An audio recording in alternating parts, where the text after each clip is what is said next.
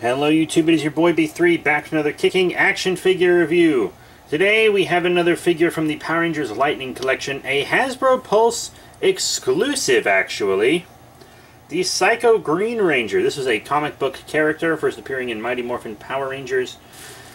The comic book by Boom Studios. Very happy to get it. It's nothing really different from the other Psycho Rangers we've gotten so far. It's the male Psycho Ranger sculpt, painted green with a new weapon. That's basically all it is. So if you have a Psycho Ranger, you really know what to expect.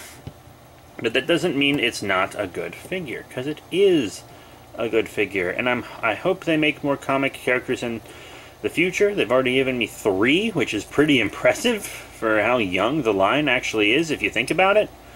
So let's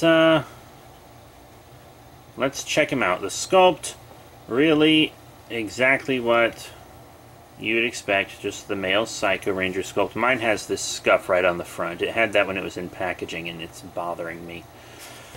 Not that it's a scuff, but just the place where it is, right front and center, you know? That really grinds my gears. He has multiple accessories. Here's his blade. It's actually a very cool blade. And his lightning hand. I display all my Psycho Rangers with their electricity hand. He also comes with an energy effect for the blade. You know, it's one we've seen before. Just kind of pop it on the blade there. And he also comes with 2 holding hands. One for each side. And then a left fist hand. So that's all the accessories you get with Psycho Green, and I think it's enough. You know, honestly, I just want the energy hand so we can suck the energy out of a Green Ranger, and then also his regular weapon. Those are the only 2 major accessories, plus regular interchangeable hands. It's all good. Now, how about some articulation? There's a little Godzilla hiding on the side there. It's all articulation you've seen before. Up and down on the head, side to side on the head. You got a lot of torso. Got that waist crunch. Up and down on the arm. You got a butterfly joint, forward and back.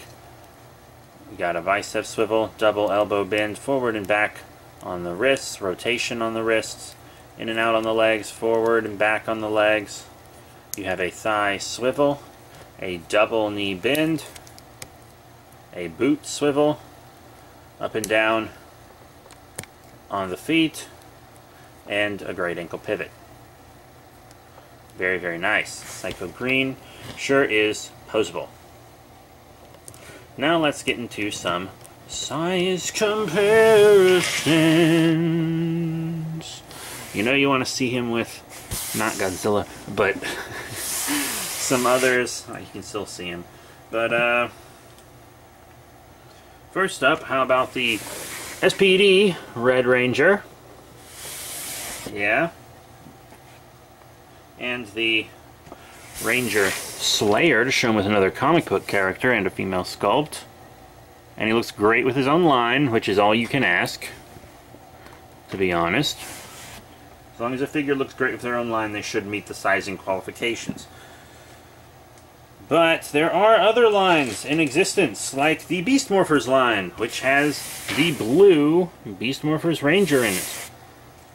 Also, show him off with another villain, Drill Roido from the Sentai, but Drilltron in the Hasbro show. You know, I think he looks pretty good with them also, to be completely honest. Size-wise anyways. He does far best them when it comes to detail. And then 2 more figure lines. These are a bit bigger. The Legacy Armored Red Ranger, GameStop exclusive. And the Sentai Hero Series Zuyo Whale, to show them with the Super Sentai figure. And you know I don't have any Super Sentai or Power Ranger figure arts on me right now. I have plenty of them, but I don't have them on me. So I'm going to show you a Kamen Rider instead, but the sizing is still the same. Here's the web shop exclusive Kamen Rider Amazon Sigma. That's how it'd look with SH Figure Arts. So those last two lines were too big. But the SH Figure Arts you could kind of work him with, you know? Some little forced perspective like D Amazing and Metallics XD do. And you've got that down. So, what are my final thoughts on the Power Rangers Lightning Collection Hasbro exclusive Psycho Green Ranger? Well, once again, it's a figure you can only get from their website. I pre-ordered it, so mine came in very fast. It's a very, very cool figure. An extremely cool figure. You know, once again, it's not any better or worse than the red and blue that I have. I didn't get the 5-pack because I had 2 of them already, and I heard they were going to release the rest individually at some point, so I didn't get the Amazon exclusive 5-pack. But, I did pick up this guy. He's really cool. Hopefully they'll give us silver and an individually released red, yellow, and pink. Not red, yellow, and pink. Black, yellow, and pink down the line. Then we would have everybody. So that is it for Psycho Green. He's a good figure and is really exactly what I expected. So that's it. Thank you all very much for the support. Remember to rate, comment, and subscribe. Check out all the cool links in the description below. Facebook, Twitter, etc. And remember, Psycho Green, Hasbro Pulse exclusive. Just remember you can only get him on the Hasbro Pulse website. That's it. Thank you all once again, and I'll see you all later.